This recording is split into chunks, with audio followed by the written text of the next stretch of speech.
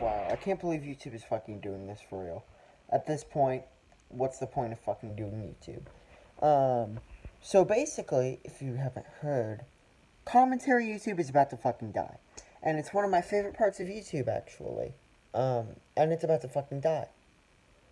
Now, if you didn't know what this is about, YouTube is making policy changes against harassment, which, because of this, I have left being a fan of H3H3 Productions because it is way too suspicious, and I believe that he is behind this shit.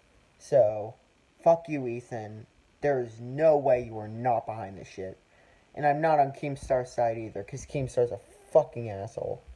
Um, but that's a whole different situation. It's not the situation we're talking about. We're talking about YouTube and them being full of shit. And I also blame this on Susan Wojcicki, the bitch of YouTube, also known as the CEO of YouTube. I blame her and her horrible leadership of YouTube, and I don't know why the fuck she's still a creator. She took a fucking great platform from its glory, took a massive shit on it, dunked it in a toilet bowl full of piss, and just threw it outside and let it dry. That's basically what she fucking did with this, what was a great platform. She took a shit on it. And she does not give a, YouTube doesn't give a shit about creators anymore. Like, they don't, any creator, they don't give a shit about you. Sorry, to, it's hard to say, but they don't fucking care about you, and it's bullshit.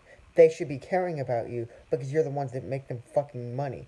And that's why a lot of YouTubers are thinking of fucking quitting, including me. I've thought of quitting because this is bullshit, and it's such a bullshit platform now. I thought YouTube was going to last forever, but now after these policy changes they've made, I think it is not going to last more than 5 years. That's what I give YouTube right now. So that's really all I have to say. Fuck you, YouTube. You have 5 years.